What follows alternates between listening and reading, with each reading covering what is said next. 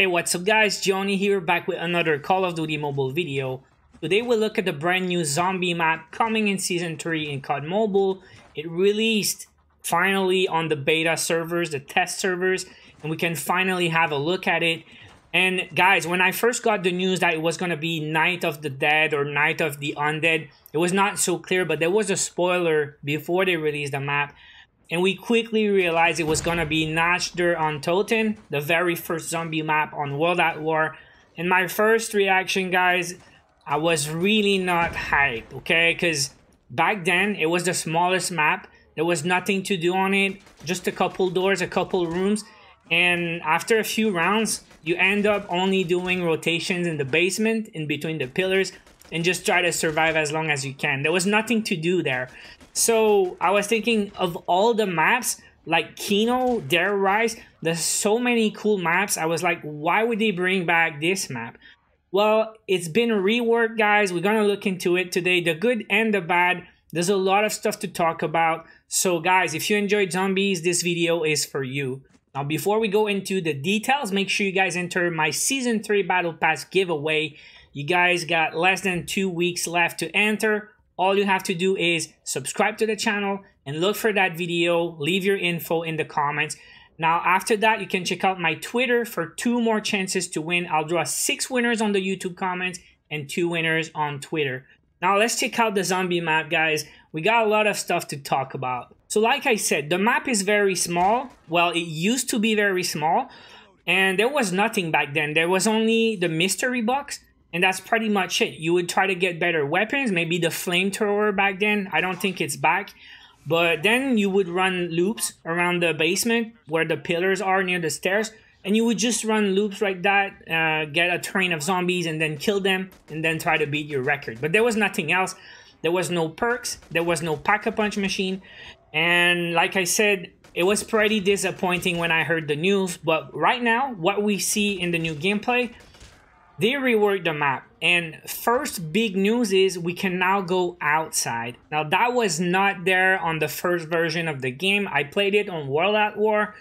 I don't know if they reworked the map many times after that because I didn't play the recent Call of Duty games, but I know that was not available back then. So we have a whole new area to explore.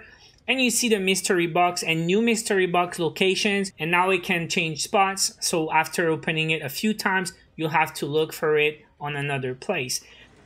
Now, next big thing, guys, is we can expect 100%, I mean, maybe not 100%, but guys, expect an Easter egg again. I've seen some stuff written on the walls. I've seen some radios on the map. So maybe just more to the story if it's not an Easter egg or a whole new thing to unlock. But more to the story for sure by shooting the radios and maybe exploring the map, reading everything you see on the walls, and try to find out if there's something hidden in the map. Maybe it's not available right now in the beta server, but maybe they will add more to the future. So the fact that we can now go outside and explore a whole new area on the map is definitely a positive addition to the game, and I cannot wait to try it for real. I love zombies. And I love new stuff. Now, the next new addition to the game is the Pack-a-Punch machine. It was not on the first map in Season 2, and you will see here in the gameplay, the Pack-a-Punch machine is now on the map. It costs 5,000 coins to upgrade your weapon.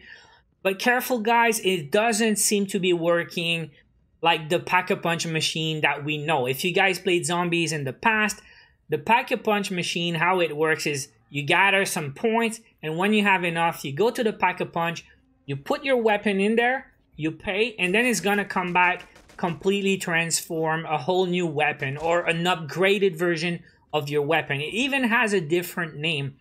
But from what I've seen in the beta, it does not seem to work that way. So how it seems to work right now is you pay, you put your weapon, and then it comes back the same weapon, but it has a level. You'll see a number on your weapon, so you can level up 2, 3, 4, 5, 6, 8, 9 times, and it costs more and more. So the way I see it is you would probably just be able to upgrade your weapons to deal more damage on the zombies, to be able to survive more rounds, but you would not get a brand new version of the weapon.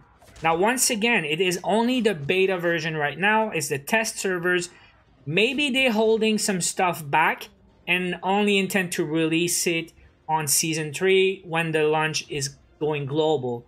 But here's the Pack-a-Punch machine. It's right there in the open. You don't even have to look for it.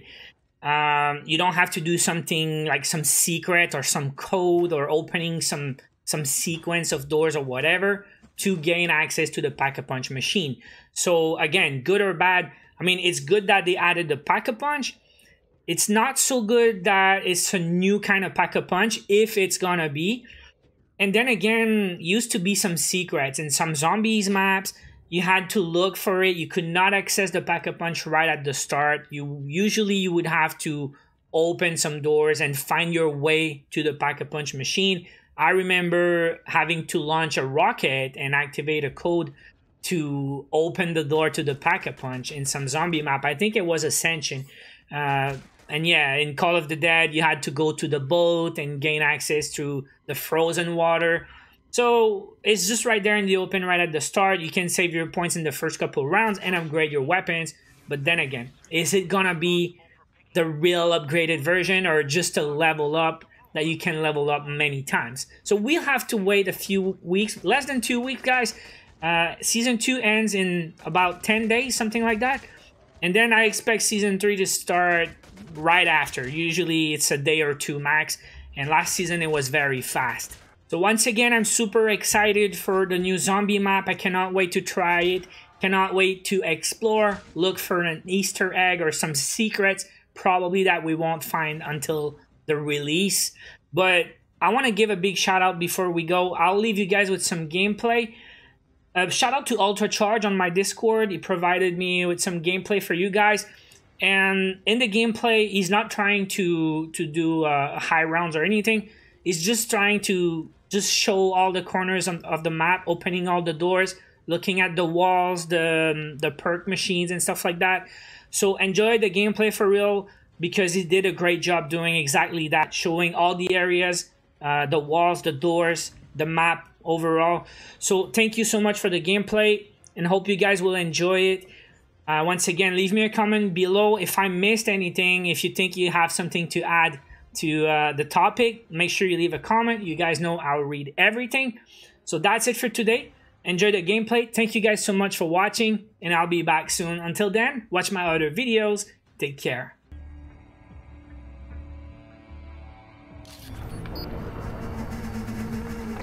Come for help!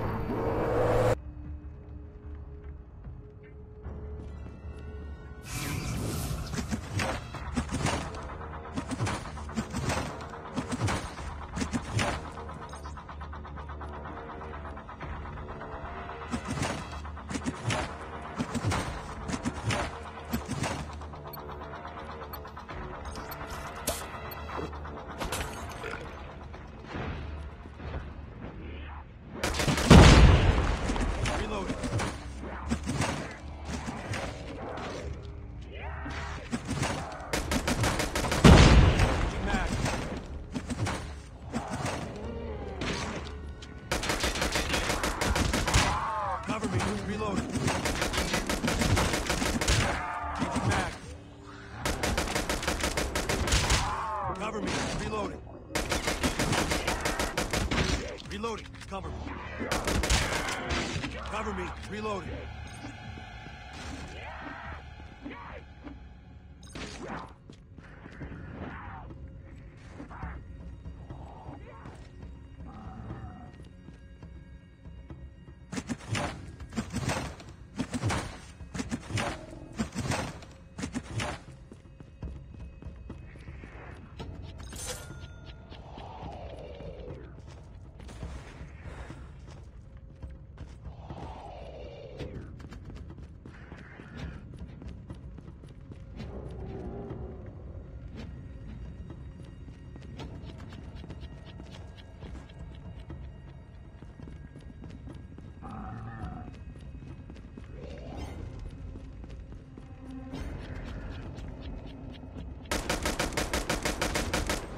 Reloading. Cover me. Reloading.